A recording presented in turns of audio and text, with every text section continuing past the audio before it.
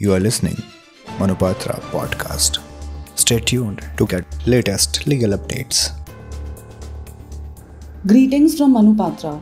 Here are the news highlights dated 23rd June 2023 of the Supreme Court and various High Courts. Starting with the Supreme Court. Supreme Court has held that largely disappropriate allotment of rights of share in favor of one group of shareholders can't be set aside merely because it substantially increases its shareholding percentage in the company over other group of shareholders and promoters have benefited from it. News highlights from various High Courts.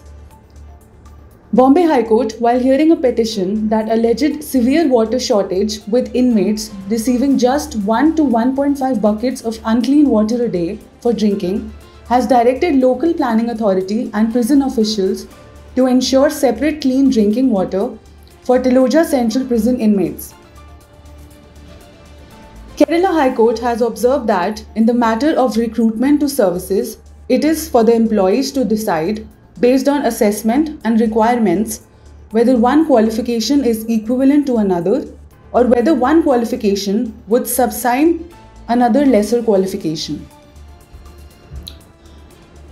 Kerala High Court has held that prohibition against inclusion of the time taken for acquiring a PhD degree applies to candidates, whereas period spent on pursuing a research degree simultaneously with teaching assignment would count towards teaching experience.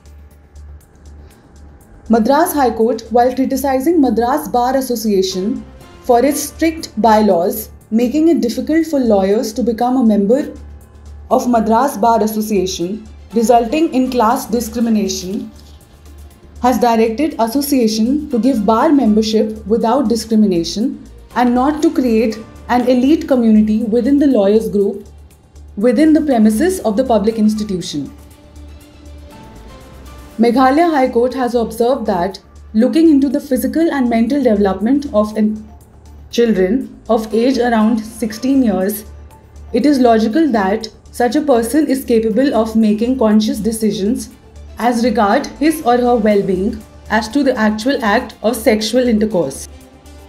Meghalaya High Court has held that, notwithstanding any agreement between parties, the party in breach of contract is liable to compensate the other party only to the extent of the loss suffered by such other party, unless there is a genuine pre-estimate indicated by way of liquidated damages.